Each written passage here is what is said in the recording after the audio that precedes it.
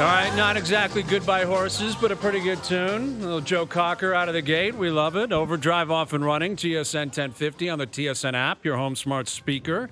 Up on TSN 4, Bryan Hayes, the O-Dog, Jeff O'Neill, Jamie Noodles McLennan. How we feeling on a beautiful Thursday afternoon? What a day last night, Hazy. What a day for Canada hockey. Huh? The NHL in Canada. And I thought we could do a little thing today.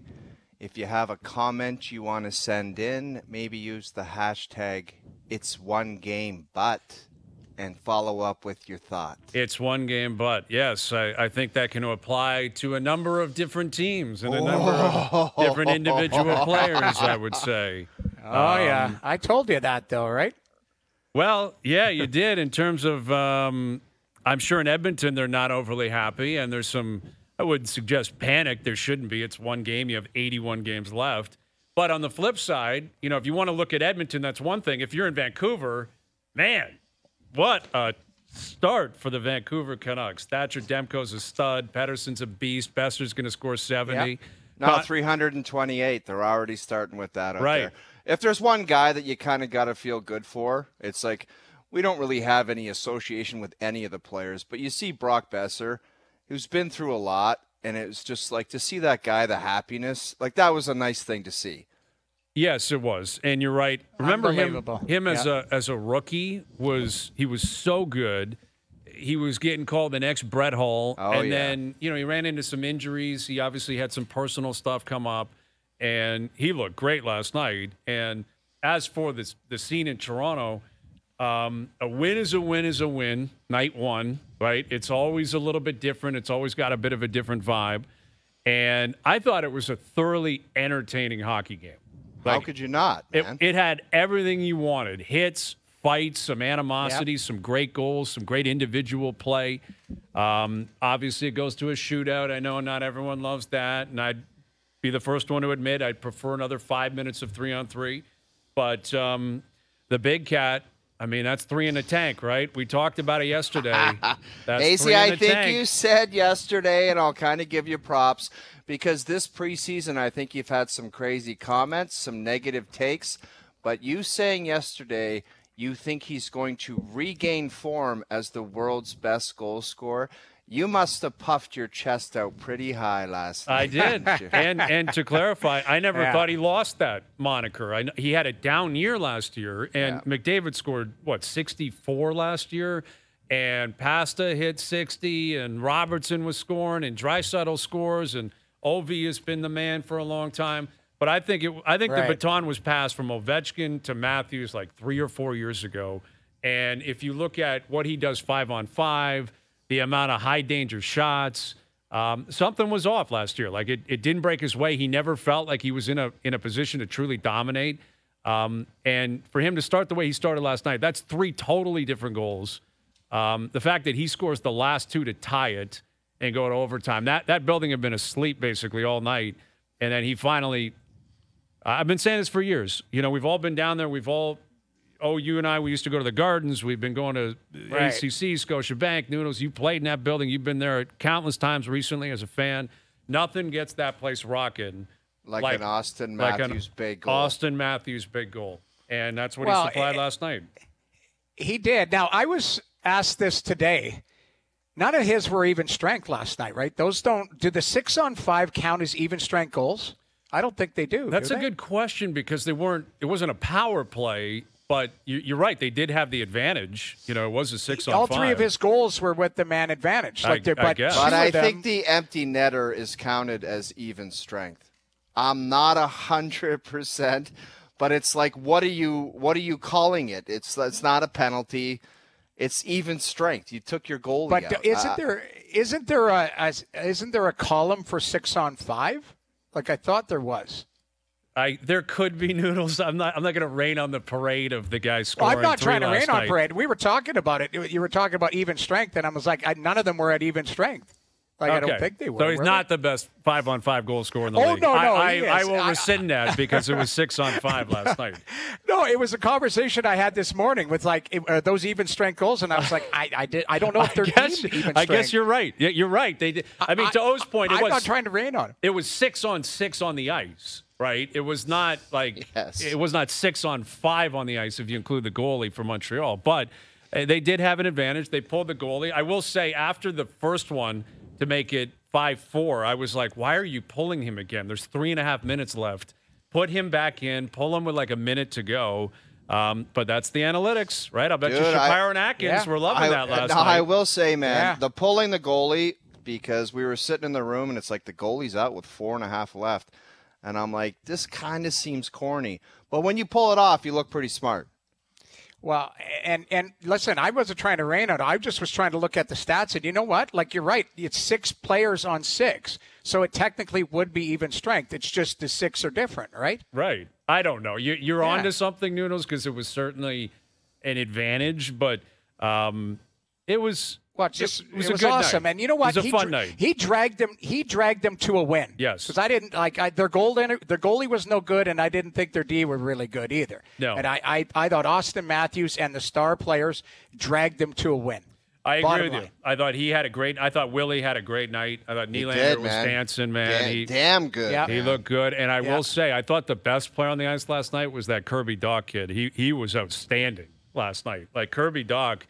He looked really, really good. And if you're in Montreal, that's probably what you're going to see a lot this year, right? It's going to get away from them. They had ample opportunities to close. Caulfield makes it 3-0. Then it gets pulled back on a review, which kind of saved the Leafs and put them in a position where they could get back into the game. But Caulfield was doing what he was doing. Dach did what he did. Newhook was pretty good last night. Dude, I thought the kid Slafkovsky was good, too. He was That's pretty the best good. game I've seen him play. Yes. You know what? It was perfect for both organizations. Don't you think? Like the development in tough games, but the Leafs, they needed the 2 points because they want to go where they need to go. And Montreal, this was about growth. And I thought it was a thoroughly entertaining game. And I talked on the phone this morning. I thought it was a great game. I thought so, Noodles, too. I think you guys could both agree, Noodles, both coaches. At practice today, I don't think either one of them would be pissed off. Like, sometimes you're like game one, it doesn't take long for the coach to be pissed, but Marty St. Louis probably going to practice thinking, at least we got something out of it. We got a point out of it. We showed some fight. There's some details we can work on. But I think both coaches went to the rink today probably not in a pissed off mood, which is a win-win for entertainment last night. I think you're right. It probably should be the case across the board, game one for all 32 teams. But that's not going to be the case because of the way some games play out. But you're right. I mean, and Sheldon Keefe kind of said somewhat in jest, like, what do you take out of this game? Well, we got 2 points. And it's night one. It's a weird energy. I thought, there was a lot of focus on Fraser Minton going into the game. He looked nervous to me. Like, he looked like he just kind of blended into the game. I'm not overreacting. I'm not suggesting he should be going back to the WHL today. I think this is where they have to have a plan, and I would guess it's a 5-game plan. Like, he deserves 5 games. Let him show that he's not nervous. Let him show that he's still in the flow of things. And if he does that, he'll remain here. If not, they'll possibly go in a different direction. But I'm with you. I think both coaches probably wake up this morning and say, hey, 3 points were handed out.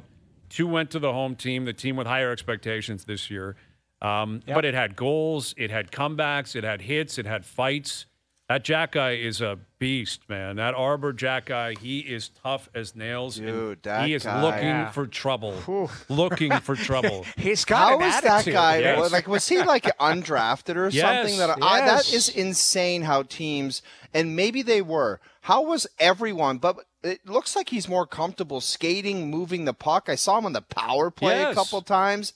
The guy wants to fight Ryan Reeves, wears a stud suit to the game. I'm like, how in the hell was there not the Vinny LeCavalier hotel lineup trying to get that cat? Am I missing something with that guy? It's a great question because he was free.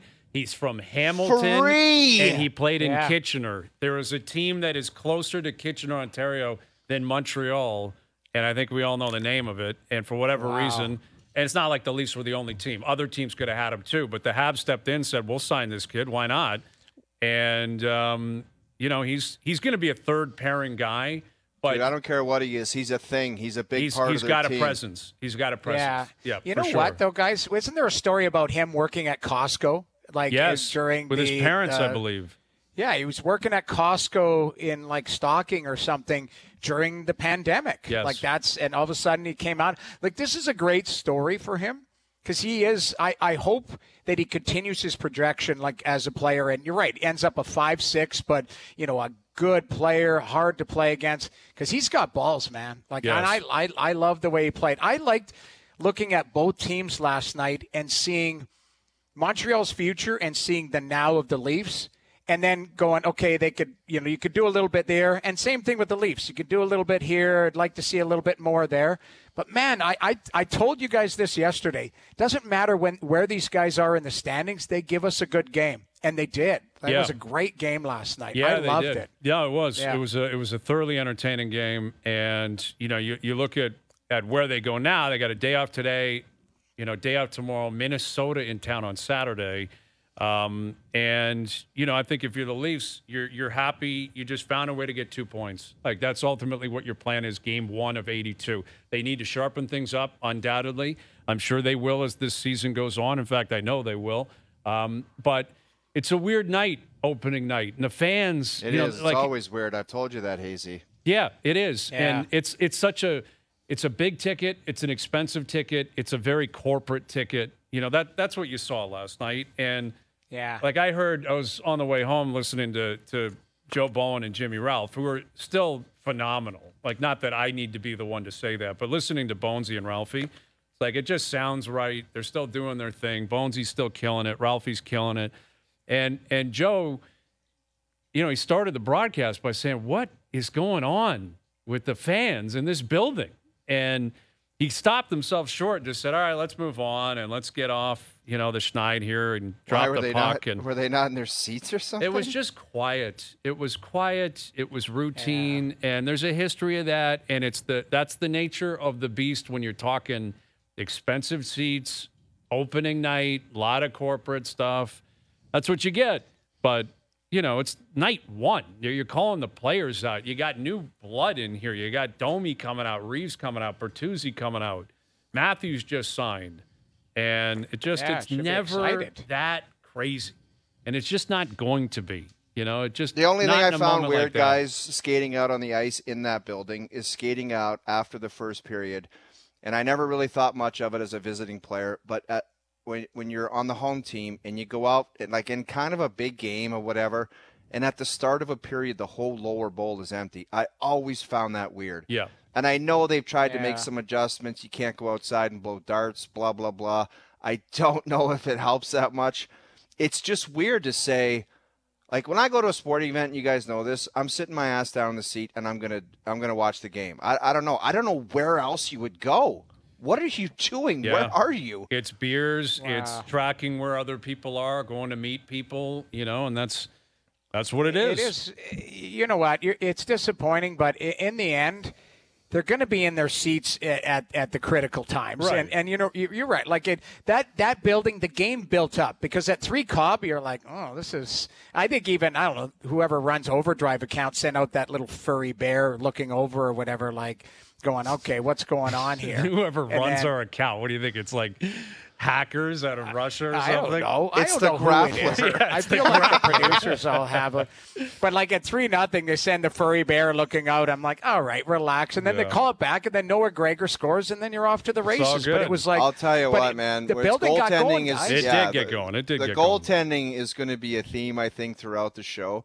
That Noah goal or Gregor goal, that can't go in, man. And that Matthews one, the first one to get it within 1, it's like, sorry, Jake Allen. Like, you can't let that in. Like, Marty St. Louis got to be saying, I can go through some X's and O's, and we let it slip away. But that Noah Gregor goal can't go in. Yep. Great shot, whatever you want to say. That wrist shot from that guy cannot go in the net. And they got to be looking at their goaltender saying, dude, we need a save there. No questions asked. There were 2 times, you're right. Oh, the 2 ones you just pointed out, because they were at critical times. Think about it. You're up 2-0. You just had a goal called away. And then Gregor comes down the wall, and credit to the kid. Speed down the wall, shoot in stride, but you can't allow that goal. Okay, no so way, 2-1, no problem. Way. And then the extra attacker, like give credit to Matthews, too. He looks him off and rolls his wrist, but it's like you can't allow that goal from there. Like, you just can't. Like, but that makes it 5-4, and now it's on. Now the Leafs know they're coming back. You just knew it. At 5-3, you're like, okay, pull the goalie through 4.5 minutes left. But that goal, as soon as he scored, I'm like, they're tying this up. They had plenty of time to do it. I thought it was an aggressive second pull at 3.5 too, but it was, you could see Guy Boucher in the ear of Sheldon Keefe, like, just double down, let's do this, and they did it. It was an aggressive move, good on them. But you're right, there were 2 goals by Allen that weren't very good, and I'll be honest, I didn't think there were some. No, Samsonov was not great. Samsonov didn't. He was not. He was not. He looked off kilter. I feel like this happens every single year to start the season. Goaltenders are a bit sloppy. The defensive play sloppy. You know, the story of the day in the NHL is what happened in Vancouver last night. And that's a worst case scenario if you're Edmonton, where, you know, Woodcroft plays these games, you know, wait until we get to the game to see who's playing. All right, Jay, let's see who you got. Oh, it's Jack Campbell, and he got shelled last night. And then Skinner goes in cold, and he got shelled. And it got away from them and got to the point where they were getting embarrassed, you know, and like McDavid wasn't overly happy after the game. Yeah, 8-1, and with the PP1 still out there late, and, you know, Demko kind of coming in and coming out, and it was an embarrassing situation for Edmonton. But I think that flares up probably the concerns there, the concerns in Toronto, right? There's a number of really good teams that, if you were to look into a crystal ball and say, all right, this is what ends up clipping you in the end, it's probably the goaltending position. I was just going to say, Hazy, going back to the hashtag that potentially we use throughout the day, it's one game, but there are some teams that might think they might be able to slip by with something, a deficiency in their lineup, and there was one game, but they're going to have to fix it before the playoffs, or they're going to go down by it. And it's not a question. Goaltending in LA, maybe goaltending in Edmonton, defense core in Toronto. They got it done last night, but if you think that's going to go the distance, it's just not. It's not going to happen. Right. And with the cap, everyone's got deficiencies, but we'll see what they do about it. I went through the league last night. You're right. LA didn't like their goaltender's performance. Ottawa didn't like. I didn't think Korpisalo was very good. I was watching that game along with. So there's 2. Edmonton 3, Toronto 4. That's what I can see off the top of my head of goaltenders.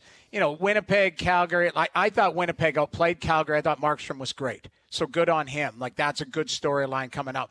But that's a 4-pack of teams that have a lot of different expectations, but high expectations of going, it's one game, but. And you know, like I say, Samsonov, I didn't love his preseason. No. I didn't think he was particularly sharp in the preseason, and he wasn't sharp last night. I'm not worried about it because the Leafs did exactly what they're capable of doing. They outscored their issues last night, and that's really, you got 2 points and you move on, you throw the tape out, and you go, okay, we got Minnesota in here on Saturday. Well, and that's what Edmonton's going to do too, right? Edmonton's going to do the same thing. Edmonton's not going – they will respond on Saturday. I believe it's – Vancouver, Edmonton. I wouldn't be shocked if McDavid has a monster night, Draisaitl has a monster night.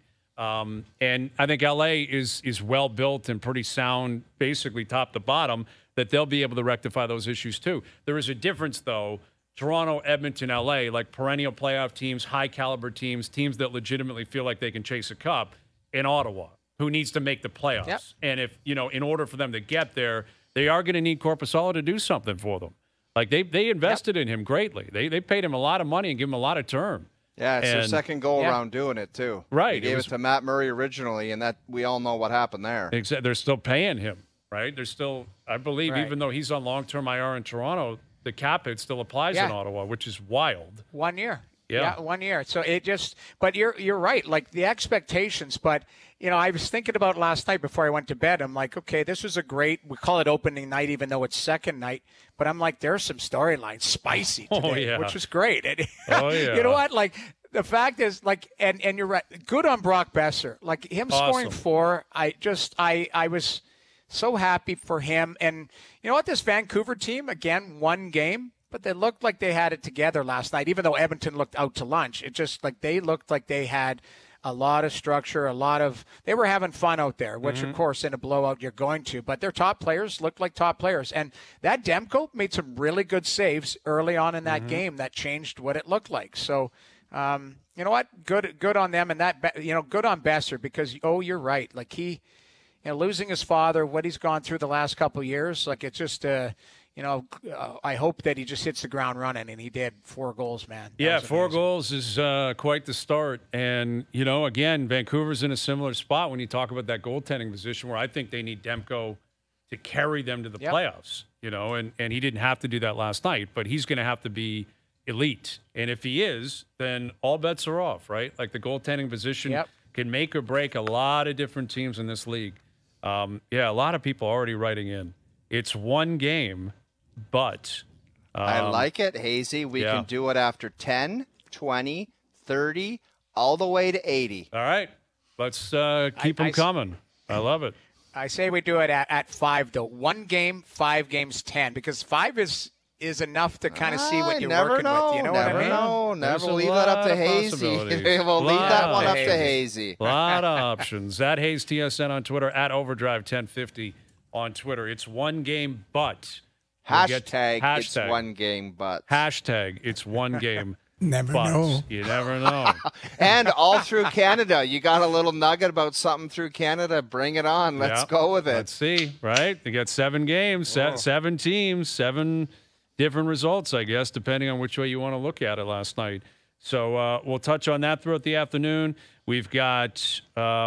not Jason Strudwick today. I know a lot of people are disappointed with that. Oh, man. I thought that was 4:05 p.m. We thought about it. But it was too easy, and it's too You gutless. think it's too easy? Keith texted me this morning, and he goes, I'm not asking for Struddy, even though I was like kind of expecting it. But I actually think if we cold called him, he would be expecting it. Oh, I'm sure he's sitting there waiting for it. I was going to tweet at him last night, and I let it go. Yeah, I was texting with him last night, just watching the game, going, "This is what would you have tweeted him last night?" Like I was thinking some sarcastic combination of his handle, the OverDrive handle. Hope you have time for us tomorrow. Something like that. Once the Leafs closed, and within 25 minutes, the Oiler game was basically over. Right from the end of the Leaf game to the Vancouver-Edmonton game. It ended quickly out there. Big start for the Canucks, no question. All right, Steve Phillips coming up as well. Ray will join us, though. Ray Ferraro at 5 o'clock, just after 5. Ray's been doing the Connor Bedard tour. He scored a goal last night, but the Bruins end up winning that game. So we got Ray coming up in about 45 minutes. Steve Phillips will join us, though. Mark Shapiro. He spoke earlier this morning. It did not take him long to mention the word renovation. We'll play some of the tape. We'll get a couple of clips. We're going to break down, and we'll see what Steve had to say about the answers maybe we got, maybe we didn't get from Shapiro earlier today. OverDrive continues. TSN 1050 and on TSN 4. OverDrive continues, brought to you by FanDuel, bringing you everything from the opening line to the final score. Thursday Night Football tonight. Kansas City at home against Denver. Who picks? I have to pick this game. I almost wouldn't want it. I don't want it. I don't. I hate these big spread, short week, divisional rivals. Like it just, Kelsey's banged up. He's going to play because Taylor Swift apparently is going to the game. Come on. So she'll be there, which means he's going to play. But it's just, I'm going to end up probably taking Kansas City. We'll do it later. In a couple hours, Luke will be in here. How do you bet on Denver? Like, how can you possibly look at Sean Payton and that disaster and say, yeah, I'll take the points? Dude, they got beat by the Jets. Yes. And they had 70 put up on them by the Dolphins. Mm-hmm. They suck. Yeah. They're awful. They're horrible. But it's my game, and I'm going to have to pick it. Hazy, just one question on the Broncos. Like, why don't they just cut the quarterback? Like, why don't they just release him and just cut ties and say, no thanks, man?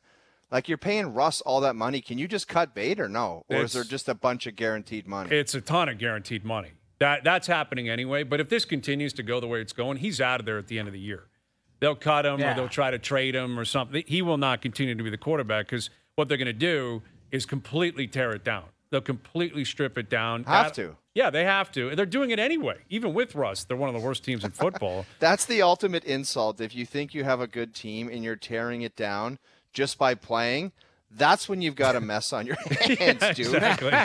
We got high hopes this year. Yeah, the Leafs did that for a bunch of years. It was like, we got a great. No, you're going to tank, and you're going to tank thinking you're making the playoffs. Yeah, without intention. Like it's an unintentional tank. It's nothing the worst more thing in sports. Nothing more embarrassing than an unintentional tank. It's the worst thing you could do. Yeah, we think we got a great team. Super Bowl's on the horizon. Yeah. Actually, we're tanking after 5 weeks. Yeah, it's a tough interview when you're the GM of something like that at the beginning of the year. You're like, we better be in the playoffs, and then you're in last place with a so-called quality squad, and you're interviewed at Christmas. It's just, what are you going to say about that? I know. Nothing. And that's when you got to be a politician, right? You got to go to the school of Mark Shapiro because Mark's one of the best at it. Mark's been doing it for 30 years. There's no there's no ha's, there's no stumbles. It's concise. It's on pace. I got to give him credit. Like the guy, he puts forth a very impressive press conference. It wasn't going to do anything to alleviate, I think, the disappointment of the fan base, but he gave himself 5 days to let it breathe after Ross Atkins did what he did, said what he said. And when he determined Atkins and Schenider were coming back, like we said yesterday, he was going to walk in here and pump their tires. Yeah, like he wasn't going to throw him under the bus, and he didn't. Ultimately, we lose our minds as a fan base, as a market. But when you really break it down, we're calling for people's heads. Like, they hate Atkins, they hate Shapiro. But what else could you basically do? You could kind of clear the air and straighten out whatever happened in that game, the communication, blah, blah, blah. But all you can say is we got to get better, and that's what we're going to do. And then 2 weeks later, people forget about it. They get into hockey, and then spring training, they're all fired up again. What else are you going to do? What he could have done was make changes, but he's not. This will be year 9 of Shapiro and Atkins. 9 seasons with them in the fall. That's a long time, but he didn't do it. He's not going to do it. You're right. The dust will settle, and they're going to try to win next year. And the only way you can really rectify these issues is by doing so, is have a good offseason and try to win. I found it funny, and we'll play this clip quickly before Steve joins us. Steve Phillips here in a moment. Because a lot has been made of, the analytics, the nerds in the front office punching numbers and then coming up with a game plan. This was a savvy play by Shapiro because he decided to use Don Mattingly as a shield today when he was asked about the Berrios to Kikuchi. And Mattingly had a mustache. He's blue collar, Mr. Baseball. He hates numbers, right? Like, that's his reputation. Obviously, he has progressed with time. But this is what Mark Shapiro had to say a little bit earlier today about his chat. Just a run-of-the-mill, totally random conversation with Don Mattingly on the way back to Toronto. I was in Schneid's office the day after we got eliminated when we flew home with Don Mattingly, with Schneid, and with Ross. And Don Mattingly said he was kind of miffed at, the reaction to the game planning and the preparation. He said our planning and preparation was identical for that game as it was for the 162 games during the season. The process wasn't any different. What a move. What are you talking about, What dude? a move. Don Mattingly. When else did you have Kikuchi ready to rock in game 54? Exactly. Yeah. After it's just a dumb comment. It's not, now I'm mad again. I'm mad again. But it was a planned play because Donnie Baseball is a blue-collar, beer-drinking mustache guy. And it's like, well, hey, if you're a blue-collar, truck-driving, Donnie Baseball hater, would have said, we had a great team and we bleeped that up, is what he would have said. But he's using Donnie Baseball as a shield. No. Don't look at us. Don't look at us. Right. Go talk to Don Mattingly. Now I'm mad again. Go talk to Don Mattingly. Here's Steve Phillips, our TSN MLB analyst. What do you think Don Mattingly thinks about that comment by Shapiro today? Well, I don't think he's going to think anything bad about it. I think he knows that he said it, and look, there's the difference, and they're missing the point. It's not a matter of the process is part of it, and that's what Ross got caught up in. Ross Atkins got caught up in is he thought everybody was worked out because they thought the front office was dictating the move. Now that's one of the issues. The other one was the actual move itself. And then it came down to the process and the explanation of the whole thing.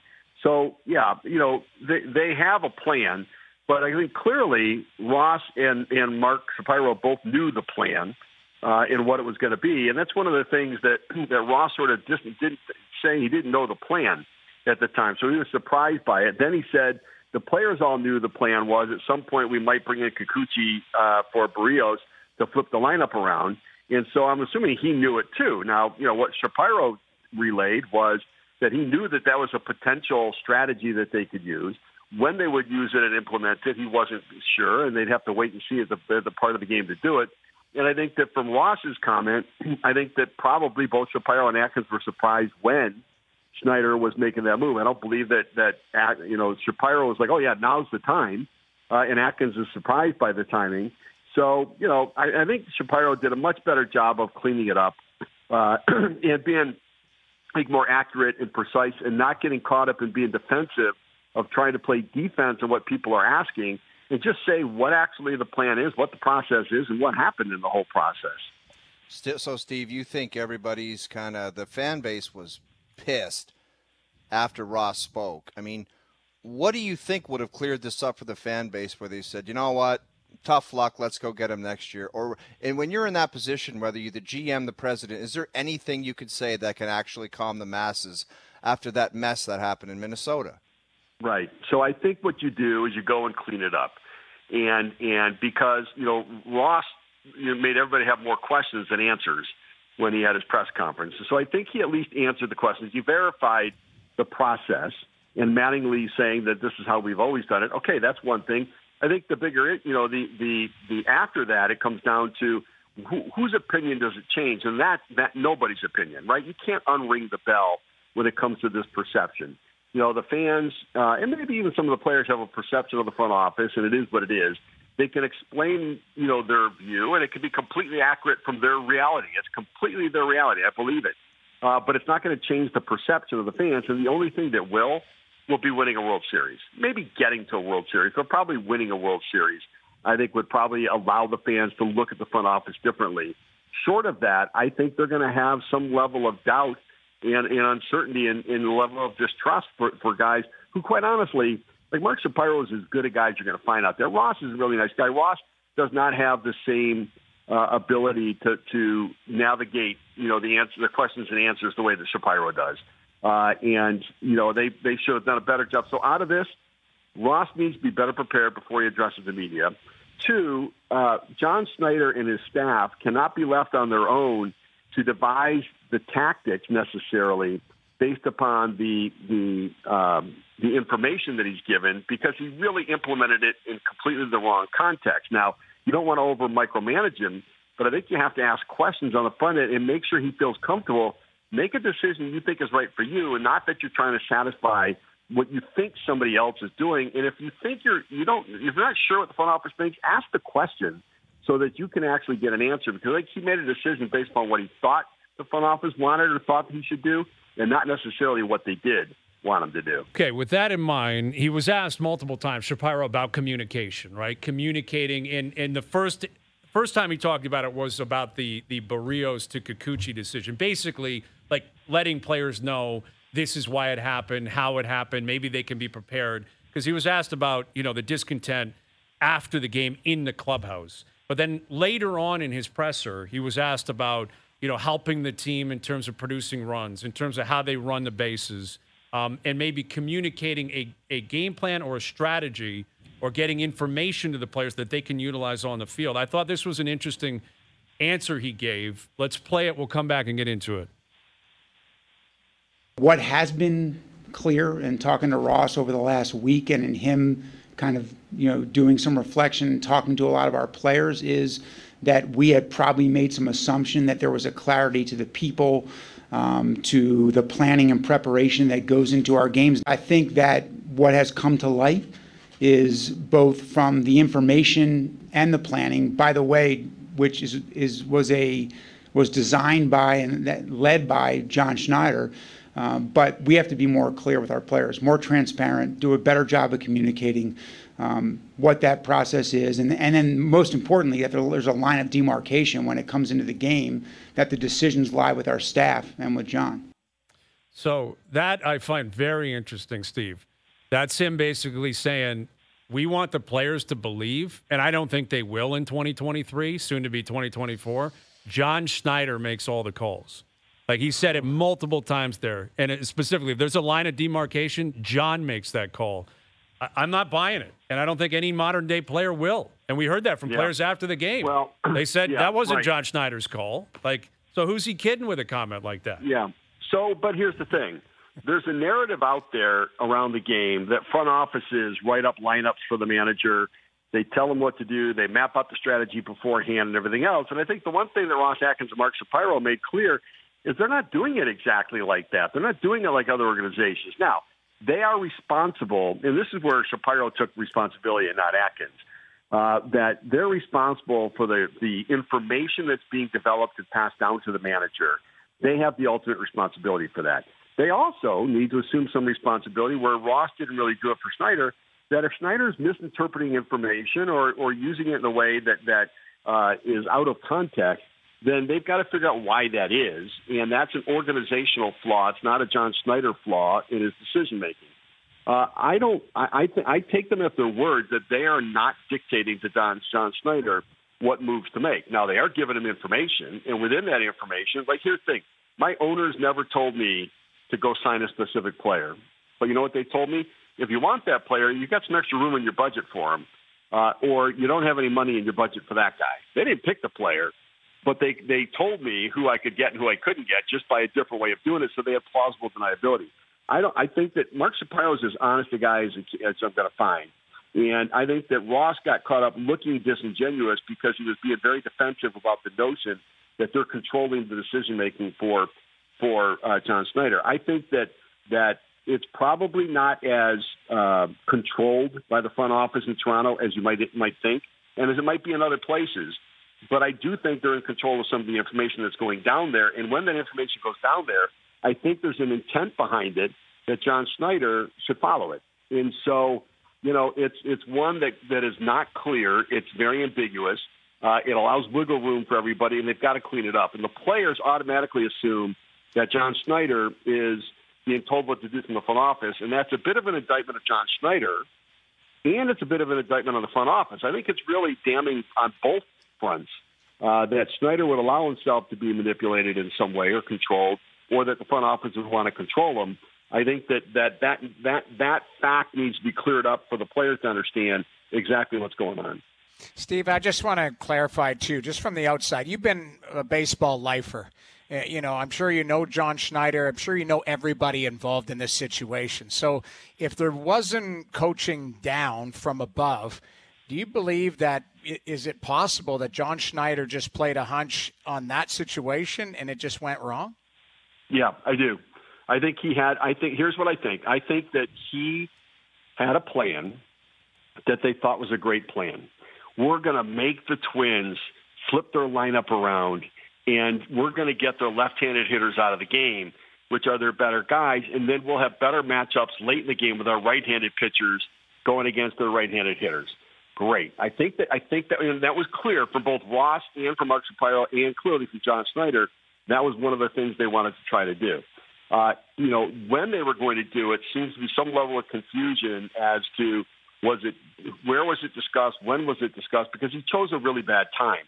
And it seemed to me that his desire, he was so caught up in this brilliant move to flip the other lineup, right? Bring in your left-handed pitcher, make them pinch hit the right-handed bats for the left-handed bats, or maybe they're not quite as good. Now, what they also didn't understand is that Matt Kikuchi was going to have to pitch to Correa, left-handed pitcher for a right-handed hitter, and it would make Correa a better hitter, right? So their logic was flawed in a number of different ways, and the timing was flawed too. But I do believe that this is mostly on John Schneider implementing a plan and a strategy that, I get the idea of it, but you don't just do it to do it. It's got to fit the context of the game. And I think Schneider, I put more of this on John Schneider than I do anybody else, the decision. I do. I think this was him making a decision.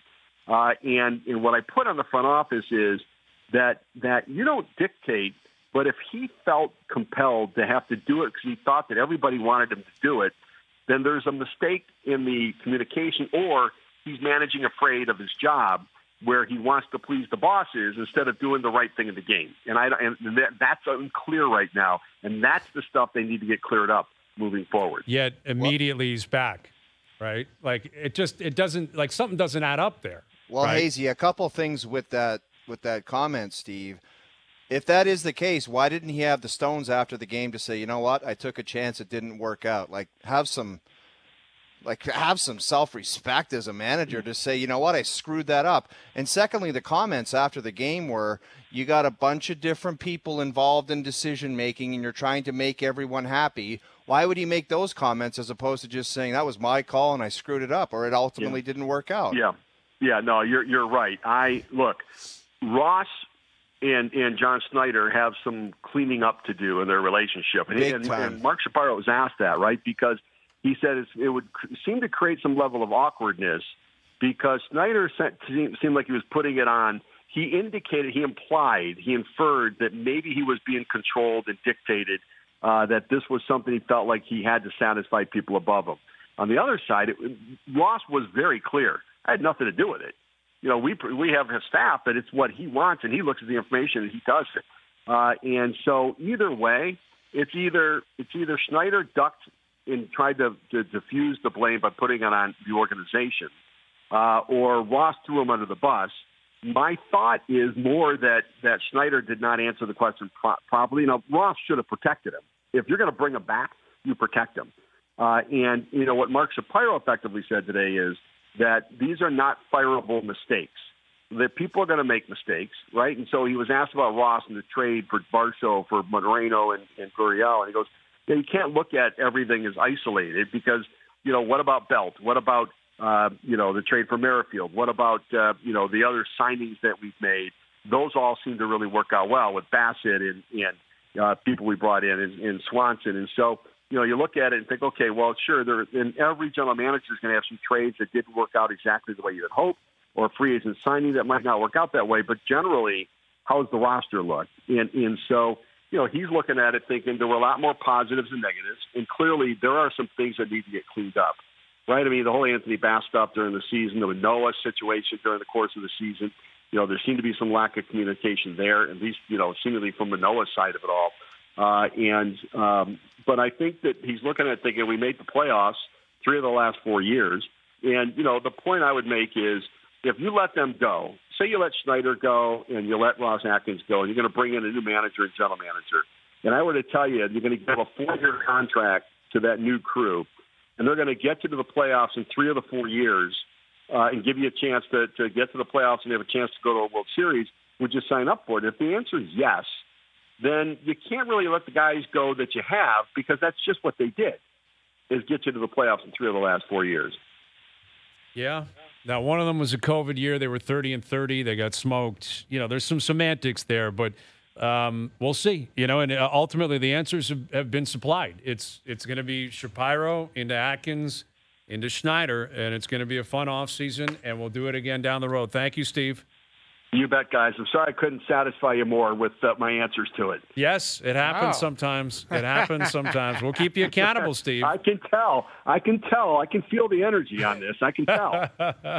Thank you, buddy. Appreciate it. Guys, see you. You got it. Steve Phillips, our TSN MLB analyst. Love Steve. And baseball playoffs continue. Your boy Bryce Harper is a stud. Philly, man, he is something else. And dude, I told you that guy, like, he was always looked at as a spoiled, like, baseball kid who got the massive contract. That guy's just a flat out stud. End of story. Yeah, flat out. So is Gaby Moreno, right? Like that one. Shapiro said you got to wait 4 or 5 years, right? By that point, he'll be for Kirk to continue to grow. Wow, that's the issue. That's the issue, is that they kept Kirk, who had a horrible season. Dude, think about this. Moreno's like, if you talk about a tweak offensively that could have been because small tweaks sometimes are big factors in the whole vibe of an offense. So if you put in Gurriel and Teoscar Hernandez and maybe this Moreno kid, maybe their offense looks completely different. That's Very legitimate, and at a minimum, if you're gonna trade Marino, you got to get better than what Dalton Varsho supplied, right? Like that's really the tipping point. It's not so much what Marino is going to turn into. They knew what he was going to turn into. If Varsho plays like he did this year, next year, it's one of the worst trades in franchise history. That's a fireable offense. Immediately, it's immediately labeled that. All right, race coming up in 15 minutes. Overdrive continues. TSN 1050 and on TSN 4. John tweeting in at Hayes TSN asking, do you think the Marino trade will go down as bad as the Tuukka Rask trade? Well, I can neither confirm or deny that. Dude, it might. Kind of similar. Kirk is Pogge. Wow. You know, Marino is Rask. I hope not, but. You know what might be the better analogy to use is Yaroslav Halak, Carey Price. Remember Halak had that monster year, great playoff against run. St. Louis, yep. Exactly. And it seemed like they were contemplating for a second. Then they said, what are we doing? We have Carey Price coming. Obviously, we're keeping him, and we're going to move off Halak. Instead, the Jays were like, we got Marino coming, but we'll trade him, and we're going to keep Alejandro Kirk. And Kirk's still young. He had a down year. He had a very good year the year before. He gets a chance to redeem himself. Like, he does get that chance, and we'll see what comes of it, but not the best, right? No, it's ugly. It's ugly. Not the best. Not the best. All right, Ray Ferraro coming up. Ray's take on the Leaf game last night. What happened in Vancouver last night? And he's seen Bedard up close and personal. How good is this kid at 18 years old? Ray Ferraro joins us next.